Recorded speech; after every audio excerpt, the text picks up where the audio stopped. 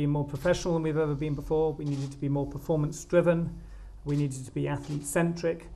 We needed to make sure that there was nothing that we left to one side that could help individual athletes deliver extraordinary performances. Net result of that was that we have seen performances which have created British sporting history. The success in terms of personal bests was translated into great medal success and position on the medal table above Russia, despite the very strong investment that was put into the Russian team at the then President Putin's request. Just shows how outstandingly well you guys did as athletes. Because you can't win gold medals unless you've got gold medal coaches around you. And you can't get the best coaches in the world unless the funding is there to contract the best coaches in the world.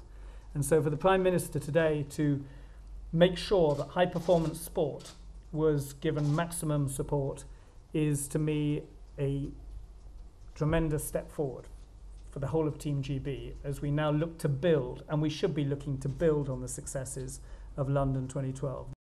But I'm focused at the moment on making sure that we translate this success into winter sports success. We've got Sochi coming up. We need to back the winter athletes just as much as we backed these athletes, and then from there to continue to prepare for Rio and the success of